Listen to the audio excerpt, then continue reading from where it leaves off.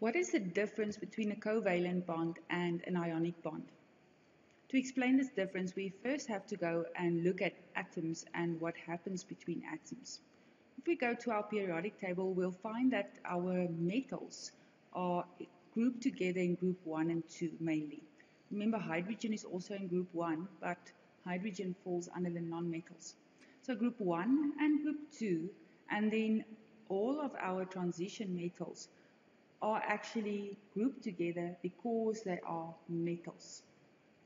When we look at group 6, 7 specifically, as well as group 5, we know that these groups are nonmetals. So on your periodic table, you will notice that these groupings are there for a reason. Our nonmetals are grouped together on the right-hand side, and our metals are grouped together on the left-hand side. So very important to remember that. Now, when we look at the periodic table, what we are actually looking at is an atom in its ground state. So, for example, if you go and you find oxygen, you'll see that oxygen has an atomic number of 8 and a mass number of 16. This is oxygen, plain and simple. Not O2, not O2 minus. This is just plain oxygen. Oxygen is a nonmetal. And oxygen can react with some of the other elements on the periodic table. When an element reacts with something else on the periodic table, a bond can form. Covalent and ionic bonds are therefore examples of interatomic forces. Interatomic forces basically means forces between atoms. If I go on an international flight, I am flying from one nation to another nation. Interatomic forces, forces between atoms. There is a third interatomic force which I'm not going to discuss today, and that is a metal bond or metallic bond, but this specific video focuses on covalent bonds and ionic bonds. So a covalent bond, let's look at that one first. A covalent bond exists between one nonmetal and another nonmetal. Sometimes there can be more than two nonmetals, but generally speaking, a covalent bond will be between nonmetals. So if we take oxygen, for example, and we go and bond it to hydrogen, hydrogen on the periodic table has an atomic number of 1 and a mass number of 1. When a bond forms between hydrogen and oxygen, this is called a covalent bond. So remember, when we look at oxygen, the 16 that we see there is actually our mass number, and 8 is our atomic number. This number 8 means that we basically have 8 protons in our nucleus. Because oxygen is in its ground state, it must mean that there is no charge on oxygen, which means that it also has 8 electrons.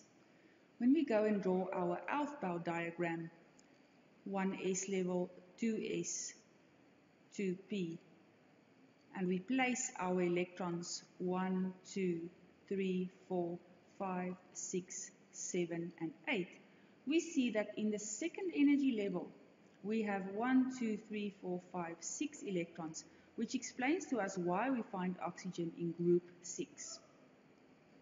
Because it has these two orbitals that are lacking an electron, oxygen wants to form a bond. So when we draw the Lewis diagram for oxygen, it looks like this: 1, 2, 3, 4, 5, and 6. We have now placed the electrons as dots around oxygen. Now when we go and look at hydrogen, hydrogen only has 1 electron, which means that when we go and draw the Lewis diagram for hydrogen, we will have hydrogen and 1 electron. Now we see that hydrogen and oxygen are sharing a pair of electrons. There is still 1 unpaired electron around oxygen, and another hydrogen can go and attach itself there. And this is an example of a bond between hydrogen and oxygen we call H2O. H2O is an example of a covalent bond, covalently bonded molecule. When we talk about nonmetals that are covalently bonded, we talk about molecules. This explains to us why hydrogen will have two sites where it will bond with oxygen to form H2O. Can something else have bonded to the oxygen? Of course.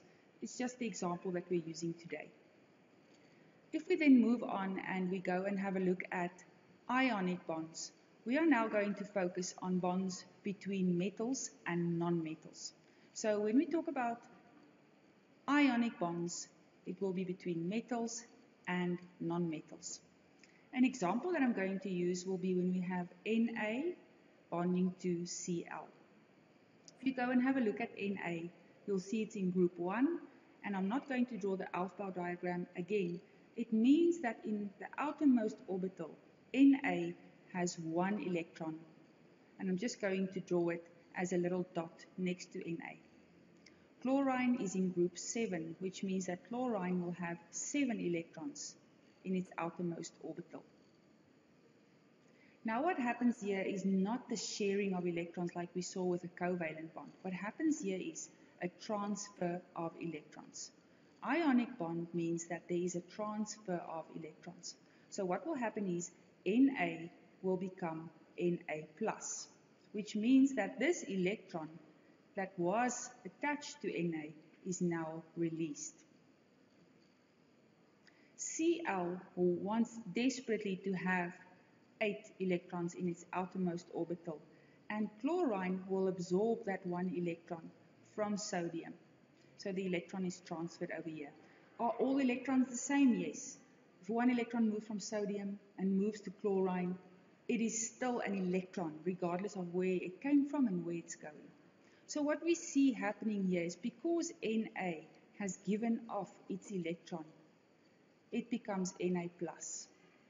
And because chlorine has absorbed an electron, it becomes Cl-. And now we have Na+ and Cl-, and we have these opposite charges on these ions. Remember, an atom with a charge is an ion. And now these ions are attracted to each other because of the opposite charges, and they are going to form an ionic bond. The ions attract each other to form an ionic bond, and we see that NaCl is formed. NaCl is actually Na+ and Cl-, and we write it like this. NaCl is called an ionic compound. It is not called a molecule. So NaCl gives us the simplest ratio in which Na+ and Cl- will arrange itself to form ionic bonds. This basically explains the difference between covalent bonds and ionic bonds. To summarize, covalent bond is the sharing of electrons, and it occurs between nonmetals. Ionic bonds occurs between metals and nonmetals, and it includes, very importantly, the transfer of electrons.